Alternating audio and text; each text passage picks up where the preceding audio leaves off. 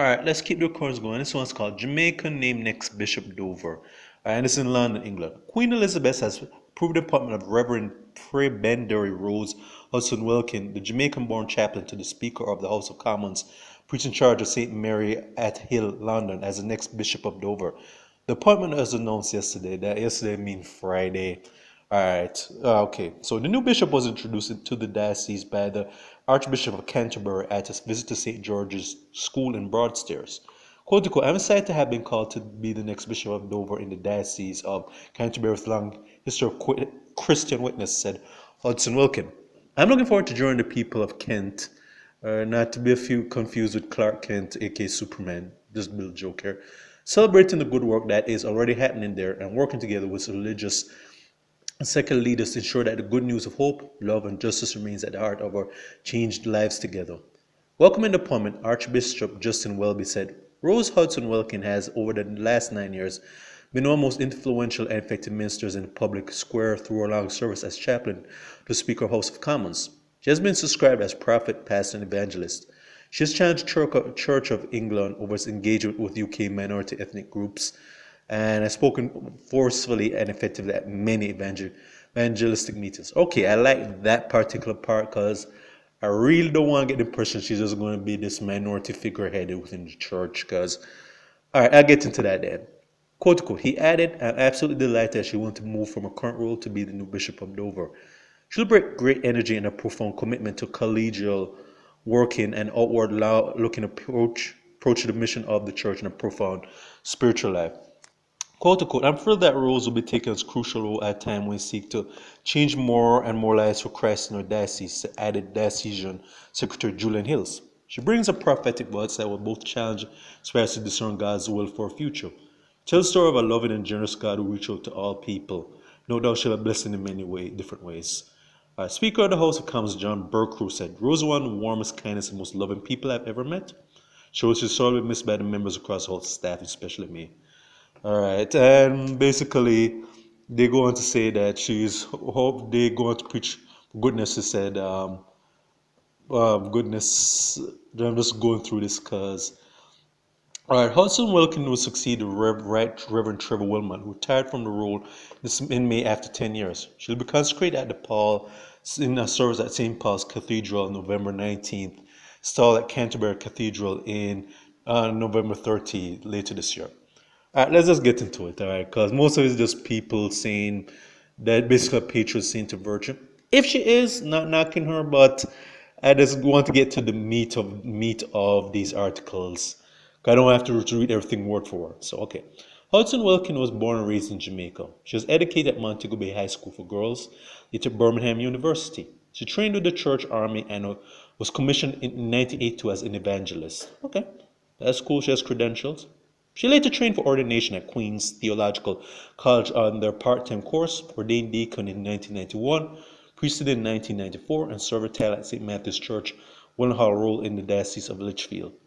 For 16 and a half years, she served as a priest in Hackney. In 2007, she was appointed as a chaplain to Her Majesty the Queen, and in 2010, she became the first female appointed to the position of chaplain to the Speaker of the House of Commons. In November 2014, she took on the additional responsibility as priest in charge of the city, St. Mary at Hill near Monument. She has further I go and say she has previously served as a member of the General Synod of the Church of England. Again, Synod sounds like something from science fiction, but I digress. And also on the panel of chairs of the Synod. She has twice represented the Church of England at the World Council of Churches in Zimbabwe and Brazil. She served as priest representative on the Anglican Consultative Council for 9 years. She served as a selection secretary for Church of England, hoping to select men and women seem to test their vocation in the ministry. She does numerous preaching and speaking engagements nationally and occasionally overseas. She was a member of the Broadcasting Standards Commission and has a wide experience of media engagement, including some religious broadcasting. She's married to Kenneth, a prison chaplain, and they have 3 adult children. All right, in the article, so basically, I think I've heard of this lady before. Maybe I've read 1 or 2 articles about her in the past, but alright, so that's cool. Alright.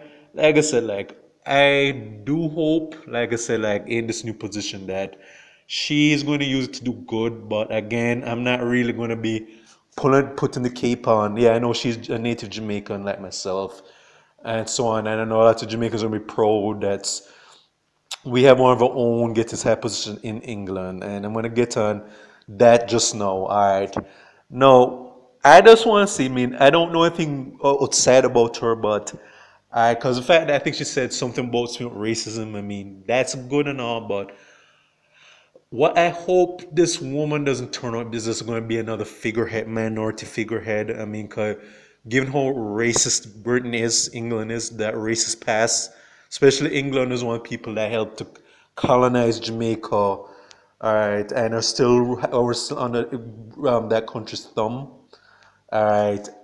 I